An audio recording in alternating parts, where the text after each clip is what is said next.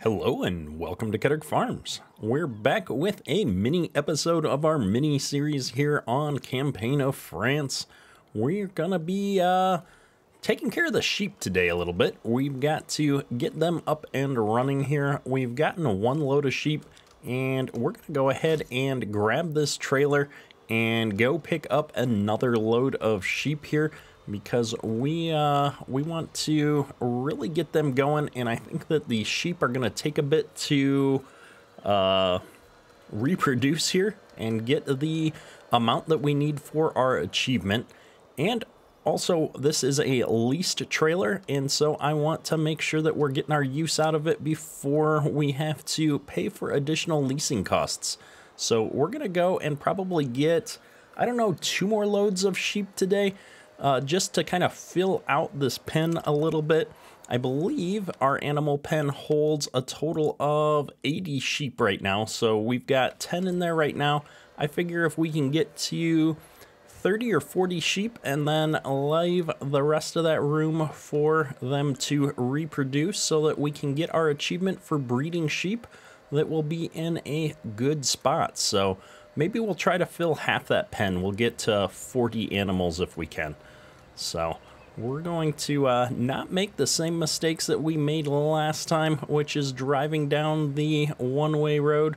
We're going to come down this wider road here to get up to the animal dealer and not spend so much time in traffic. So we're coming right in here to the animal dealer. Oh, there's not really a great way to back in at the moment. I think we're actually going to just pull straight in and then we can back out of here again. We're going to go ahead and fill this trailer up. Somebody mentioned getting 1 white sheep just to have something for the black sheep to complain about in the pen. However, I'm not sure outside of seasons how the breeding works on the animals, if they have to be of the same type. So we're going to get all the same type just to not risk messing things up on ourselves here. But we've got a full load here. You can tell it's pulling a little bit hard going up the hill here.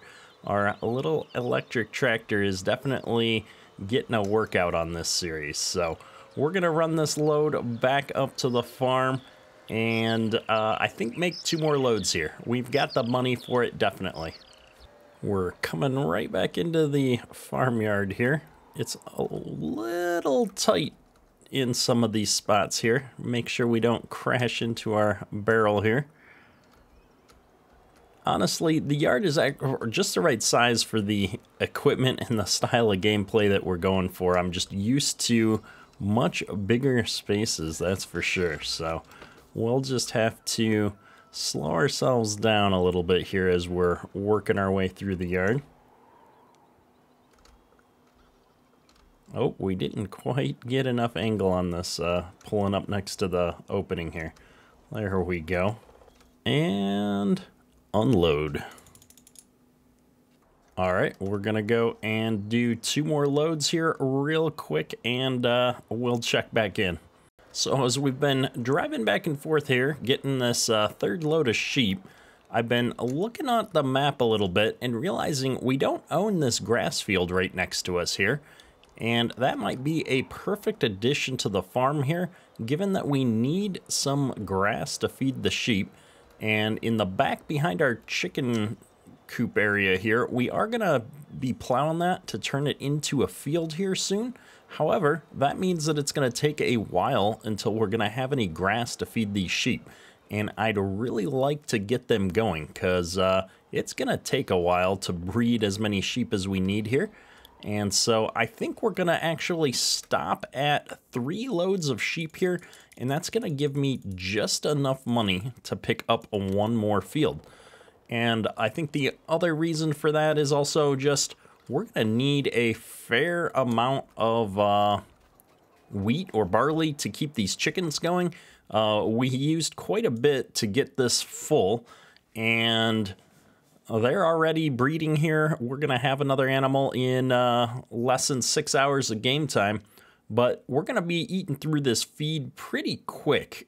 And while it's been a while since I've played base game, I think that that's going to go pretty quick here. So we're going to change gears a little bit here and focus, I think, on getting the sheep going as well and seeing how that's going to work out for us. So we're going to start here at 30 sheep and see where things go. So first things first, we're going to disconnect this animal trailer here and return this lease.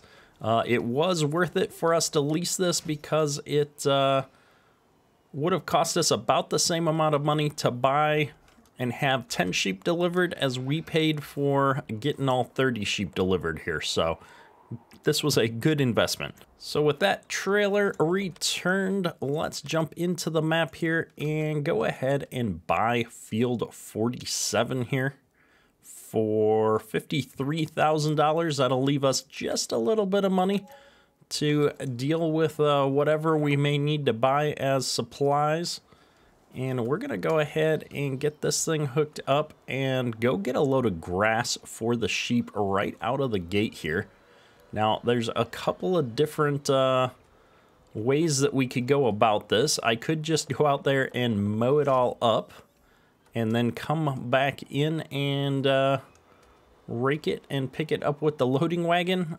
Or we could try and pick it all up with the loading wagon all in one go here. But unfortunately, I don't think that's going to work for a couple of reasons. The first is this is a tiny little tractor. I don't think it's got the horsepower to run both pieces of equipment at the same time. And I think it'd be kind of hard to get around with the wagon and the mower at the same time here. This thing is, or this field is pretty small. And there's not a lot of room to move around here. So we are going to pick up our rear weight though, because the front of this mower, or having the mower on the front of this tractor, is a little bit tipsy. It was causing me some problems with getting moved about here. So I think it's going to work out better if I can put the weight on here to give me some extra stability. And based on where this dirt is, I'm going to guess this is one of these barbed wire gates. Yep, there we go. We'll just fold that back here so we can get in and mow some grass. Get this mower all turned on and we should be good to go. This guy is gonna make short work of this field. This is gonna work out really well for us. I'm not gonna be too careful with our patterns or anything here because we do have a windrower, a rake to get all of this into a little bit easier to pick up pattern here. I'm also not gonna be too picky about getting every last ounce of grass off of this for today. I really just want to get these sheep started. We're losing out on productivity time here of having them eating and breeding. One of the other nice things about working with much smaller equipment is that it's a little bit easier to go in cab and be able to see all of your implement here while you're driving around. So we're able to do that a little bit more here in this series as well. All right, we've got all of the grass cut here. We had planned to time-lapse out that bit, but it turns out that I forgot to start the recording, so we'll just jump right into windrowing here. We're gonna put the grass straight in. We're not gonna ted and make hay here because the sheep don't really care. We're not really using seasons in this playthrough, so we don't have to worry about some of those mechanics.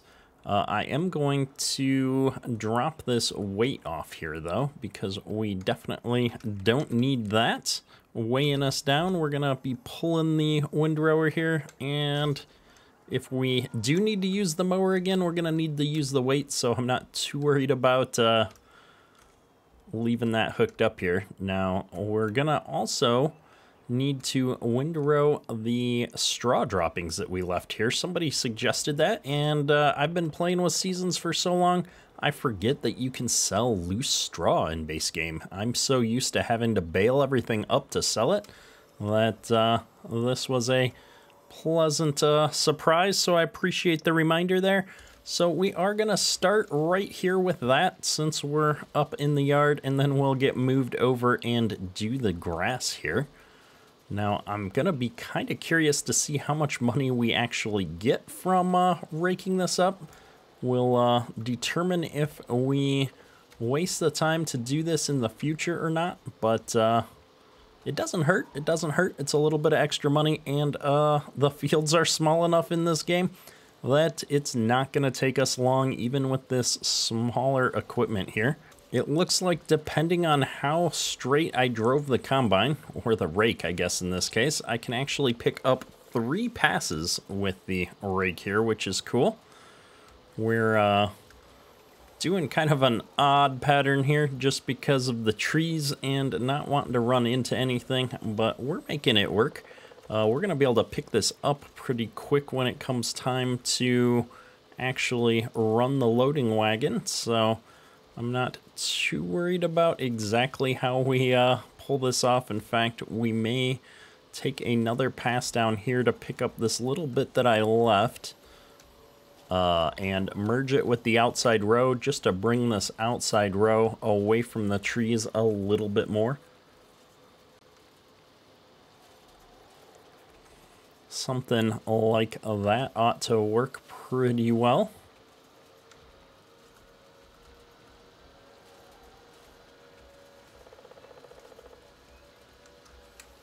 And I think we've got probably one more good pass here in the middle. We're going to steal a little bit of what we already did and drag it here into this middle pass. And then I'm going to swing around here and make one more headland pass, I think. I'm going to sneak through these bushes here and kind of try to circle around here. I can't believe we've got cotton over here. That seems a mite ridiculous for this map. I don't think the cotton harvester would even fit there in that field. But that's Farm Sim for you. Alright, so I'm going to actually fold this thing up to be able to get it over to our grass field, because I don't think I'm going to be able to sneak through these gates with the wings down. Maybe, but we're not going to take any chances here. Alright, let's see if we can pull this off here. Now the mower, whoops, we're sliding down this hill just a smidge. The mower appears to probably be a little bit wider swath than our combine, so I'd rather not miss any and leave it on the outside edge here, so we're not going to worry about trying to squeeze 3 swaths in. In fact, I'm pretty sure 2 is going to be our limit here, so I'm just going to run down the middle of our 2 tracks. Should work out just fine here. I will admit, when I was mowing, I was kind of hoping that I could get all 3 of them into the windrower here. That's why we took 3 headland passes off. I would have probably taken 4 headland passes if I'd been thinking about it. But this is our first time using some of this equipment, so little things like this we're bound to figure out as we go. Alright, so we have got all of the grass raked up here into some windrows. We're going to be all ready to go get our loading wagon here and hopefully get these sheep eating some food here. So I'm going to fold these up here. Looks like we got to take some of the tines off here when we load it up, apparently. Now, the nice thing about the wheels on the back of this thing having their own pivot is that the trailer doesn't cut quite so close in when we turn. So that was a little bit handy. We are having a little bit of trouble turning sometimes with these implements on the back. The weight is causing the front tires, you can see, to come off the ground ever so slightly. So we're not able to turn so great. So maybe I'll put that weight on the front of this thing after all. I was hoping to get by without the extra weight because I noticed that the tractor starts to slow down the heavier we get. But a lot of these implements are pretty heavy and we don't have that much weight in this electric. It's just such a small vehicle, to be honest, that we'll break down and put the weight on the front. This loading wagon is adorable. It's so tiny. Now, I doubt this is going to have the spinning wheels on the back, so we'll have to be a little bit careful here as we're turning into places.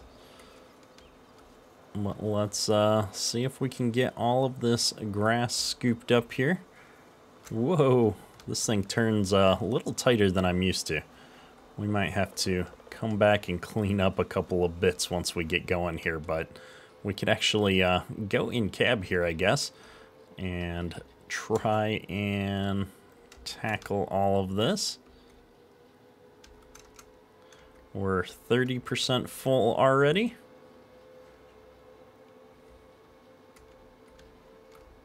We're turning a little bit better now that we've got the weight on the front, so hop out here and take a look at how that's going. Our wheels are doing a much better job of staying on the ground. I feel like if we had not put the weight on as this trailer got full, we'd be having some stability issues here, so I think that was the right call. We're at 62% capacity here, so we're going to get more than one load off of the field here, which is actually encouraging.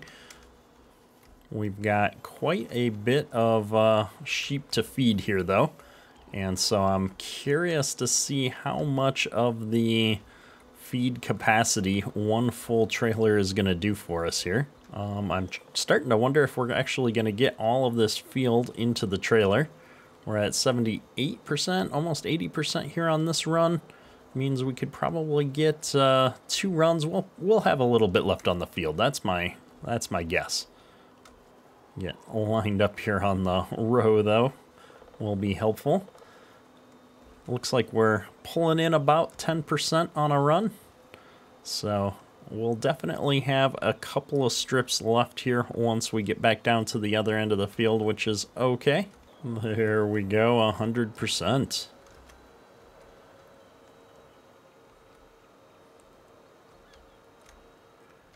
Now the moment of truth. Let's see if we're going to be able to dump this into our sheep trigger.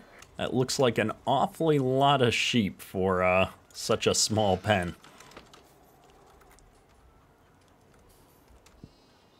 Realistically, I don't think that we'd be able to handle 80 sheep in this small of a yard.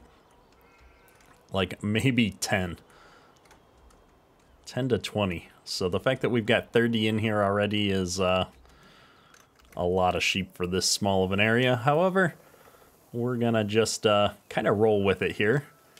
We're getting quite a bit of this grass in here. I was hoping we'd get it all in here.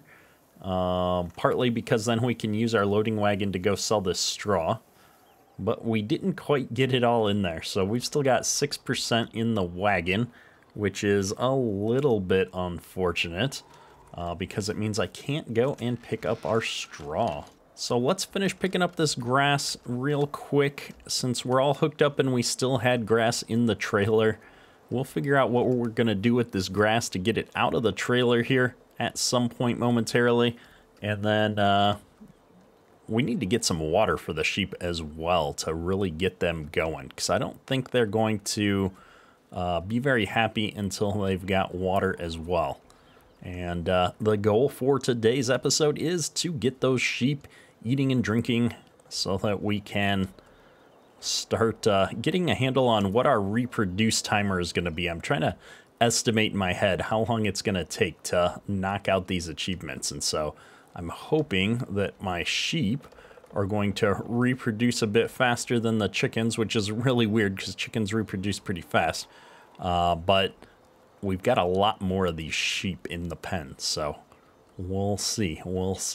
But we've got all that grass picked up. We're at 30%, so let's get back up into the yard here. We'll drop this trailer. Actually, let's see if by some weird chance, and it would definitely be weird, not necessarily realistic, that we can hold grass in our bins. Nope, no such luck. That's okay. I wouldn't have expected to be able to hold grass in the bins. So I'm gonna park this trailer right over here on our stone, and we're gonna get some water going here. Now, I think we parked this trailer here, but I don't think we got any water in it last time, so we'll get it hooked up. Nah, it's empty. So let's take this up. I saw where I'm pretty sure the water trigger is, right down here by the co-op where we could buy some stuff. I'm gonna cut that guy off at the crosswalk there. Trying not to run any pedestrians over there, all over the place. But I think we saw the water trigger up here by one of the sell points, so we're gonna run up here to the corner and see if that is indeed the water trigger. So we're up here in the corner, and it looks like this is the entrance. So we're gonna pull in here. I'm not dumping any grain, so I guess we'll go over the scale. And then back here in the corner is our water trigger, or at least what I assume is the water trigger, because that is the big green water tank. So let's see if I back this up here. Oh yeah, it is, it was refilling water. I was expecting a little pop-up thing on the screen, but we're not unloading grain, so you don't get a fill pop-up. There we go. We've got a full trailer of water, and it looks like that didn't cost us anything, which is nice. So we'll run this right back up to the farm and see how those sheep are looking.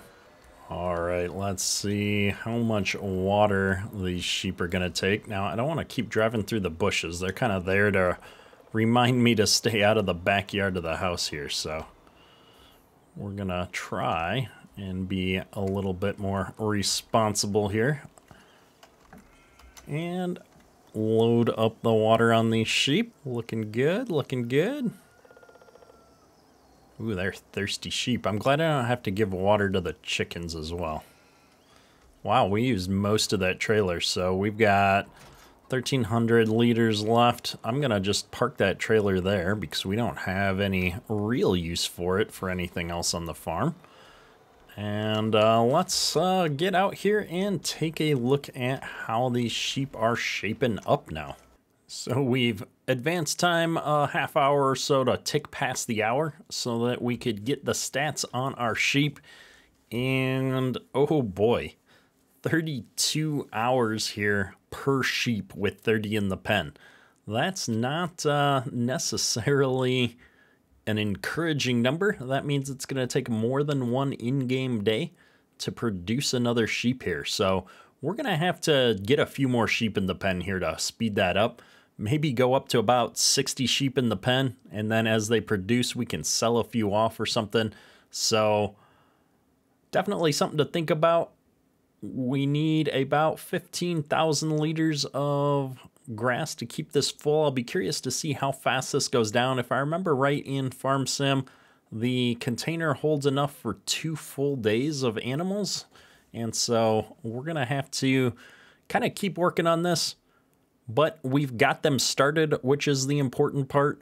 Our chickens are working on it as well here. We're not using too much of our feed in either of these situations. And so we've got everything kicked off here on the farm. Next episode, we'll be putting this field in back here behind the chicken coop, I think, and figuring out what we're going to do to store grass and straw and stuff on the farm here. And, you know, getting some crops going again here. We're going to need a lot of grass, so we'll probably put this other field in as grass. We'll probably put some more wheat or barley or something over here. I got to look and see which of the two of those is higher yield. Get that going in this back section here. And then we've got 100 contracts that we need to go do. So we'll have to jump into some of these contracts here as well. However, that's all for today. Keterk out. We'll just fold that back here. so we can get in and, oops. And we're not using seasons in this either, so, oops, my goodness. Oh, we bumped that trailer.